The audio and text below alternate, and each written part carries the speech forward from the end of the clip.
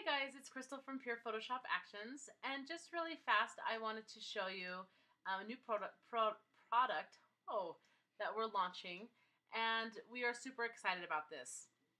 Between Rachel and I, we have 11 kids and counting, and we wanted to try to find a way. We're constantly looking for ways to mainstream our workflow and make things faster so we can spend more time with our family, since we have a photography business and a actions business. And so one of the things that we were always spending so much time on was album design. And it's the company that we love. We just absolutely love our albums, but they don't have very many pre-made design templates inside of their design software and their ordering software. And so we were finding ourselves spending a lot of time designing these albums and then not being able to save these pages that we had manipulated inside their software. And so the next time we came in to create another album, we'd have to start all over again. And so when we were trying to think of ways to speed this up, we knew that there just had to be a way to do it inside of Lightroom, and so we found it. So what we do is, what you're going to do is you're going to come into your print module right here. And after you purchase your album templates, all of our album templates will come with a black background and a white background, and they'll come as full spreads and a single page. So depending on the type of company you use and how they require you to upload your files, will determine which album you choose, if it's a full spread or if it's the page. So the thing that I love about Lightroom is that when you are looking at the album templates, you can easily just scroll really fast over these and see if there's anything that you like. You'll notice you have a lot of options, and you can manipulate things once they're inside. Once you have that template open.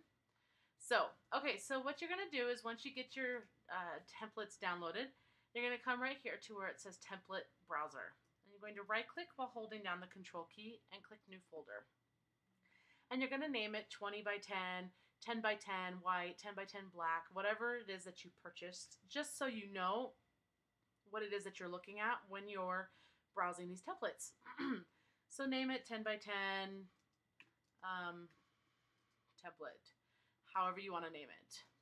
And then it'll show up here. And then you select it, and again, holding down the Control key, click it, and click Import. And then you'll navigate to wherever your template's downloaded, be it your desktop, your downloads, wherever you download stuff from the internet.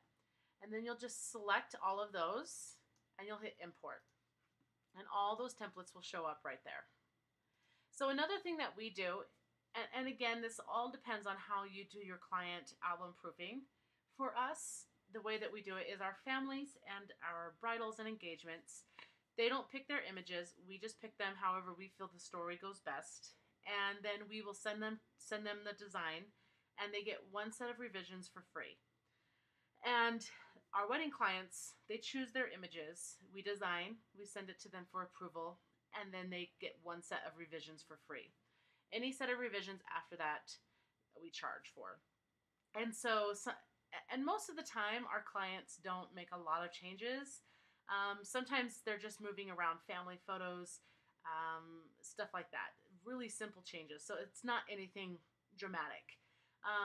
But for time purposes, we like to have these templates saved so then we can come back in and just easily change those and not have to worry about trying to recreate the template, look through all those templates and find the one that we were using before and then add the pictures and then save it again. So we just save these we save them as we create them. So what you're going to want to do is, to do that, go to your collections here and click the little plus sign and click Create Collection Set. And you'll make sure you unclick inside a collection set, and you'll name it 2013 Client Albums, but that's already used. So once I have that name done, I have all my clients inside of there. So I'll do Ryan and Katie album, and then you can click inside a collection, and you'll notice you'll have all these options. So again, I'll make sure I choose 2013 Client Albums, and I hit Create, and you'll notice, I put it into the client images. That's fine. I'll just drag it up there. So now it's under 2013 client albums. So now I'll come down here to my images, and I have their images here. And I will select some images. And the glory of these templates, is that they're drag and drop. So I'll just come right here and drag it in there. Now let's say you want this image to be more centered, or however you want it, or like let's say he's right on the edge and so he's chopped off. You can use your command key on a Mac or an alt key on PC, I believe it is, and hold it down and then move your mouse inside there and you can move that picture around. So, okay, so we have that. And so what I'll go ahead and do is create a saved print. And so what I'm going to do is I'm going to say this is spread 1. And then I'm going to go ahead and click Ryan and Katie, and I have client albums, Ryan and Katie's album.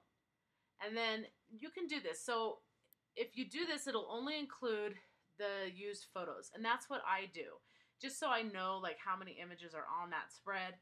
And then also I don't see 175, 175, 175, like when I, like 50 times underneath the Ryan and Katie album, collection album. So you'll see what it does. So spread 1, hit create.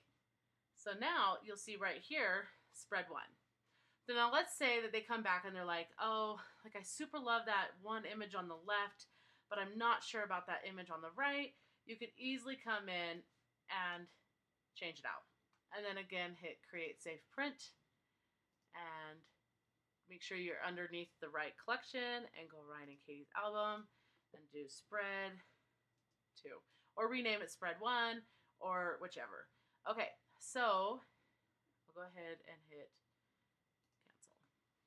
Okay, so this is what we do. So we have this. Okay, so now I'll come back here and you'll notice that on these pictures there's these little like black boxes, and that lets you know that it's inside of a collection.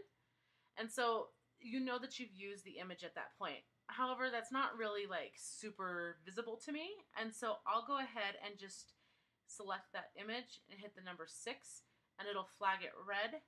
And so then I know that I've used those images. So just when I'm scrolling through here, creating the album, because sometimes I do jump back and forth with detail shots and stuff like that. That way I won't forget that I've used that image. So then we'll come back up here.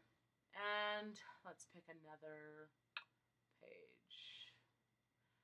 Let's see. Oh, I like this one. Just a nice simple one. So we have this. Drag and drop. You can move the image around. Oh, nope, it's a full size, so you can't move that at all. So let's see. So I like that. So let's say we're going to keep that. However, I wouldn't recommend it because if you notice where their face is lying on a 20 by 10 album, 10 being the direct center, they're going to be cut off right there. So actually there was another one that was just like this. So if we took that and put it in there, that's a much better place for that image. So I'll go ahead and create a saved print. So I'll say spread 2. And I'll make sure that it is under their album and click create. So now we have spread 1 and spread 2. And so now you just keep going through that process to create these albums. And so on that one was used, so hit 6 and I know that it's been used. So let's go, like I like this one. We're very basic and I guess maybe boring with our album design. I like the couples to be the focus. I don't like a lot of frill and just a lot of busyness in our album designs. So see, this one is cutting off his face. And so if you hit the command button, just drag that over till it's perfect.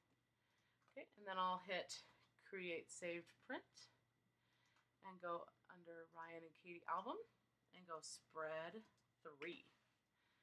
And then hit create.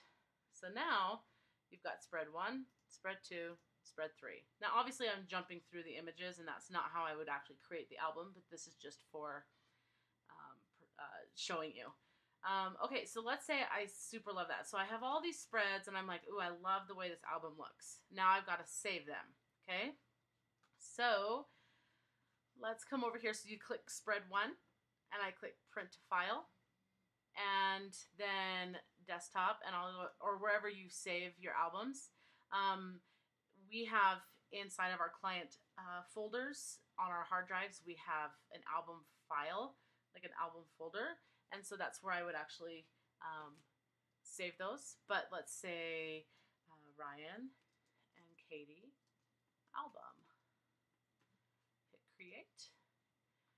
And then I'm going to save it as spread one. Save. And make sure when you save it that this print to is done as a JPEG file, and so it doesn't actually print to a printer. And make sure it's at 300 PPI and sRGB, or whatever the specifications for your album company are. So then I'll come over here, click spread to, print to file, and now it's already going to be in that folder.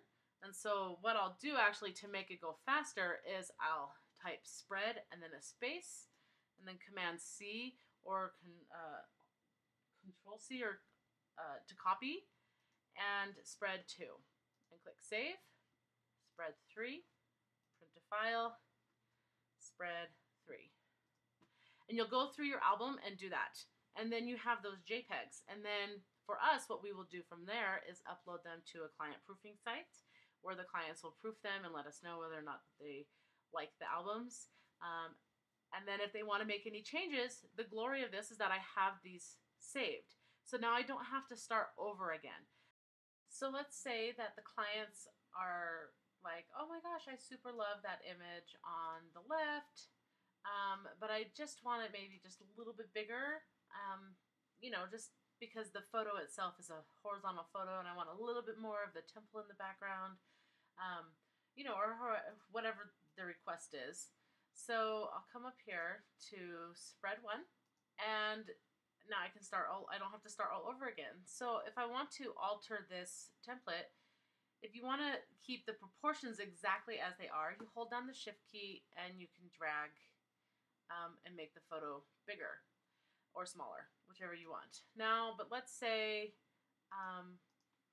they just want it just a little bit wider, so not as tall as it is wide. So you can just drag the one side like this, and then you've got a completely different template. And then again, you can hold down the command button and move the picture up and down, like however you want. So let's say that that's the change that they wanted. They just wanted the picture a little bit bigger. You can also, make it bigger up here to get more of the photo, or, you can get all kinds of creative if you want, but, I would suggest not chopping off heads, but, hey. And just however you want to make the template. So, and then you can just adjust the photo with the size that you make it. So that is how you can modify any and all of these templates. You can do it to pretty much anything. So you can make this one a full spread or just a little bit short. You could take this and make this one just a little bit bigger. You're like, oh, I like that, but just a little bit bigger. I love that. And let's say that you find yourself using one template a lot, like this, but maybe you make it just a little bit bigger. Then you can come right here, come over here, and click the plus sign, and you can save it. And so you can save it into a new folder, like your personal templates, or you can name it my personal templates, hit create, and then name it my template, or whatever you want to name it. And then hit create, and now you'll see it says my personal templates, and there it is. And so if you find yourself doing, making a lot of changes, or making a change specifically to one template all the time, or to make it a little bit bigger or whatever, obviously, like, our goal in this is to help speed up your workflow, and so definitely, save that if you want to save yourself the time. So I hope that this has helped, and I hope that this will help speed up your workflow like it has ours. We absolutely love this, and I can't imagine designing albums any other way now. So